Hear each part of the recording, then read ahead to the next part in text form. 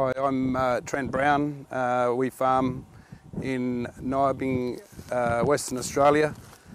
Mixed farmers, cereals, canola and sheep. We decided, or made the decision to buy iHSD after many years of rowing narrow windrow burning. The iHSD was a logical step, trying to tackle the chemical resistance, but also with the narrow windrow burning, we were burning a lot of nutrients, and we wanted to get back to spreading all the residue in the paddock. So, yeah, the only real step without doing any sort of burning was going to iHSD.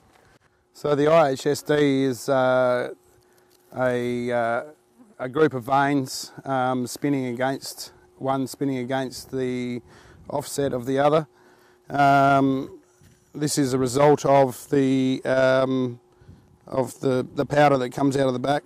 There's not much left of anything in there other than dust.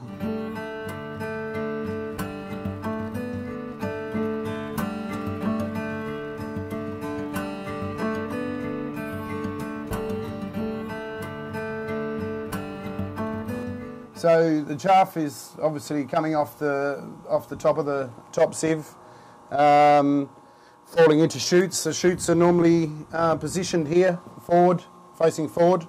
It falls into these into this set of vanes, so still vanes and vanes that are running at 3,000 RPM, and basically knocking every seed to obliteration.